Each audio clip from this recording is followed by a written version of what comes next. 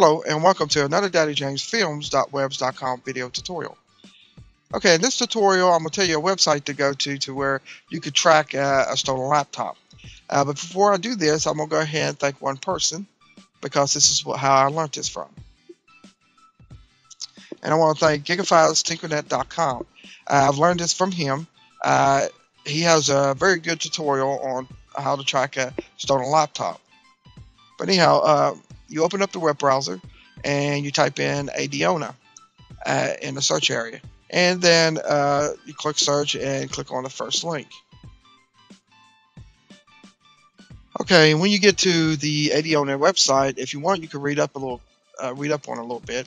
But basically what it is, it puts the software on your computer that we're sending information to the server, letting you know the location of the laptop. Also, if you have a Mac, this will also work for a Mac as well. And what it'll do for Mac, or take a picture of the person that has your laptop. Okay, and then when you're ready to download, just go ahead and click on download. And just download it for whatever operating system you have, whether it's Linux, Mac, or XP or Vista. I'm not sure if they have one for Windows 7 yet, but this will probably work on Windows 7 as well. Now, I don't have Windows 7. I just got a Windows 7 theme on my Vista machine. Then from there, just go ahead and save the file and save it wherever you want. It's only 2.0 megabytes. And then from there, just go ahead and install it in your computer. We're going to click next, accept, next, next, and it's installing. If you have a firewall, make sure you click on installer updater so that it won't bug you that much if you're running Komodo. Okay, then hit next. Now what you do here, you just enter in a password and click next. You get this right here to pop up. Again, this is an installer, so I will click OK. So okay, this right here, say press any key to continue. Okay, you have to click onto the command prompt box and then hit any key. Now I guess we're done with that, so we're going to hit close.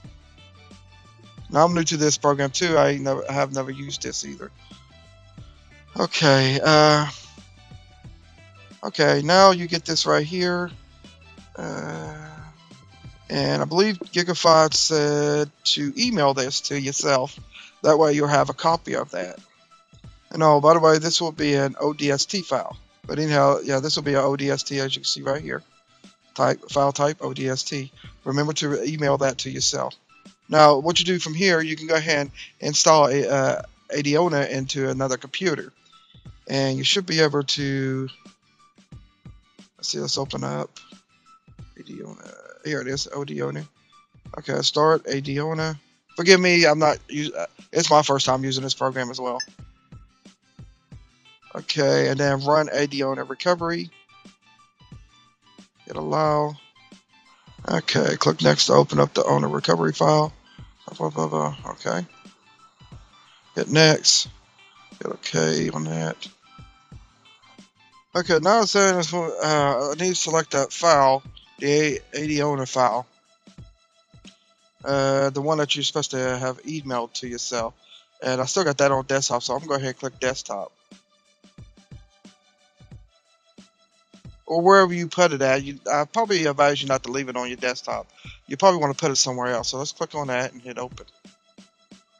From there, you just enter in the date, which basically is going to be today. Okay, from here, we put in the dates, from and until, and then click next.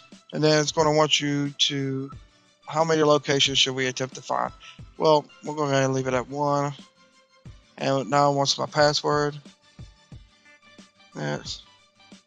Okay, then. Now it might take some time on some of that. So let's click next. Okay, it's starting. Now it's connecting to remote connecting to remote storage server. Please be patient.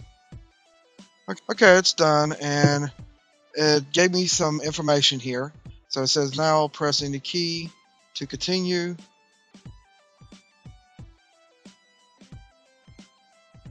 And from there, it should have gave me a folder. Yeah, it gave me a folder. And it gave me a text results. And this is the stuff right here that you'll need. Of course, I'll have this blurred out because it's got probably some of my information on here. Anyways, you'll get this right here, and then you can take this to the authorities, and they can probably track down where your laptop is.